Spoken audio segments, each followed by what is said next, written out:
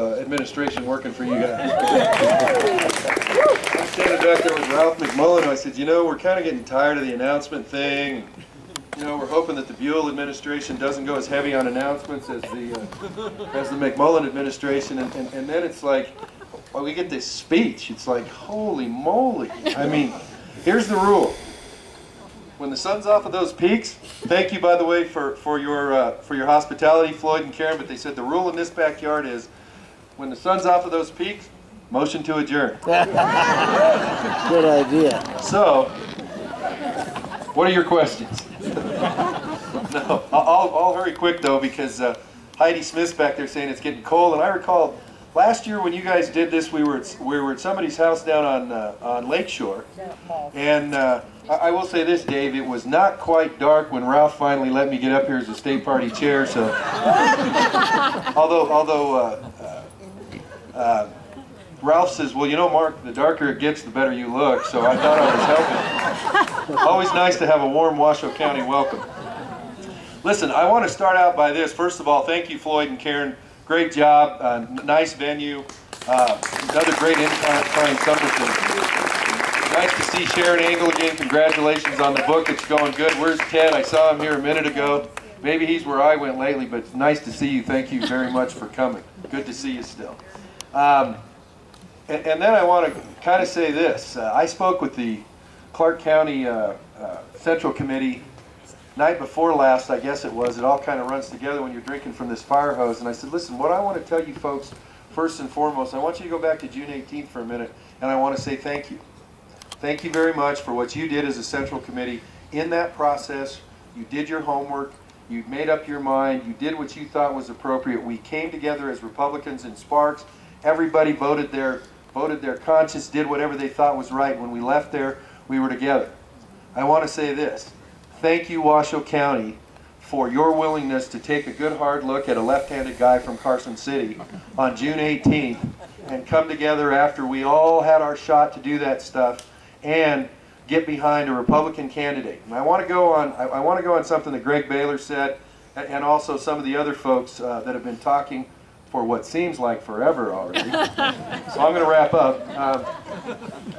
But I want to get back to something else. This is about taking the Truckee Meadows, and as a predicate to what's going on in 2012, it's not about Mark Amodei personally, it's about the Republican brand and the Truckee Meadows in 2012, and sending out a message in September. And actually, folks, it's 6 weeks until early voting starts. And we need to be relaxed about this, but the mission is the objective. And the reality of it is this. Over half the people vote early and absentee. Those of you that, and this area is very deep in precincts and grassroots, partially because of these folks right here, and it's like those folks are going to vote, and Republicans have tended to struggle with that segment of the vote. 6 weeks before that starts. So, it's about getting those folks, turning our people out. Turning our people out so that the Truckee Meadows can once again be a Republican stronghold and lay that predicate down for those legislative elections that are coming up in 2012, for the congressional election that's coming up in 2012, for Dean Heller's run that's coming up in 2012, and the Republican nominee for president in 2012. So those days of taking over those Truckee Meadows neighborhoods with the folks with the iPads that come from out of state and sit there and identify their folks, we've got to turn our folks out. I can tell you this. We have built an organization which has no silos. We have the Republican National Committee working with the Republican Congressional Committee, working with the Washoe County Republican Party, working with the State Republican Party, working with the Amodei campaign. One of the things even a guy like me can learn after being the state party chair is silos are no good. You have to have one organization that's about raising the tide for everyone. And I want to thank you folks that are here, my volunteers, as well as the other folks that are like, listen, this is a team effort. Politics is a team sport, and if you play it that way, then we'll have good things happen on September 13th and also starting on August 27th. So I'll just tell you this real quick, a little bit of the policy stuff, because I want to make Megan's trip fruitful so they don't just hear the rah-rah stuff when they upload that, and that is this. If anybody thinks when you talk about Medicare, Medicaid, the debt, the budget, I'll just give you, when all the smoke gets there, I'll give you 4 things to remember. One is, when your debt reaches the level of your gross domestic product, you're probably doing something that's more than a little wrong. When your budget borrows 40 cents of every dollar to spend that then goes into that debt, you're probably doing something that's more than a little wrong.